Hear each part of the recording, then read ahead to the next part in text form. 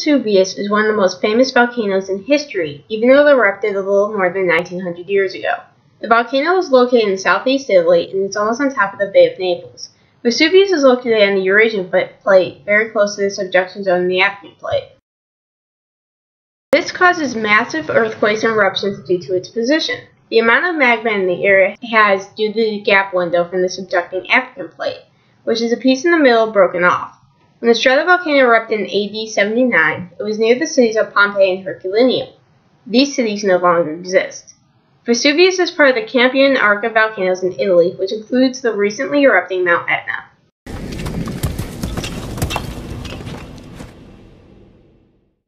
Since the eruption happened such a long time ago, no one is exactly sure what happened to the surrounding cities, but based on geologic and archaeological evidence, scientists can begin to imagine the mass destruction that had occurred.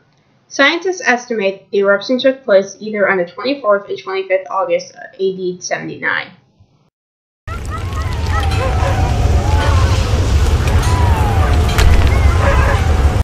Over the course of 24 hours, the surrounding cities were destroyed. The eruption would have started with a very strong earthquake, caused enough pressure that magma would have begun to rise towards the top of the volcano and begin its mass destruction.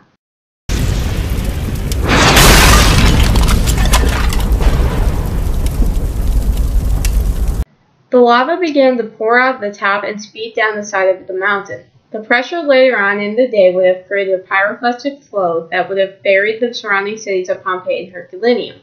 The mountain also spewed out tons of volcanic ash that covered a 24-mile radius around the volcano in an elliptical shape.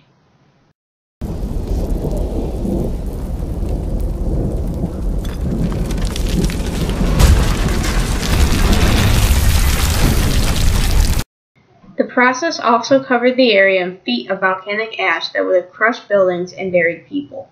Due to the immense earthquake that began the eruption, it also caused a tsunami that swept through the Bay of Naples.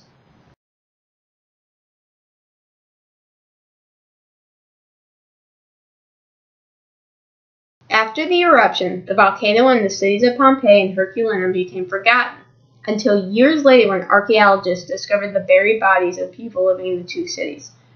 1,500 of these bodies were found in Pompeii alone. Some of these people were found sitting in their chairs eating when the pyroclastic flows hit the city. While the tragedy was horrible for anyone living in the areas, the information gained from this was immense. The find was one of the biggest collaborations when archaeology and geology could work together to figure out what happened in the past. This event still impacts us today.